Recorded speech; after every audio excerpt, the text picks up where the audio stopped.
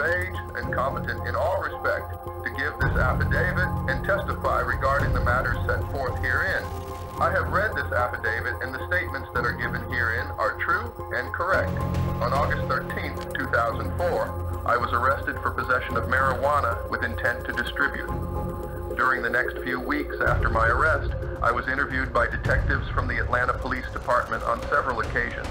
In said interviews, we discussed my involvement in the death of James Jones, aka Raffy, with Detective Render and other detectives, who assured me that my conversations with them would be confidential and off the record.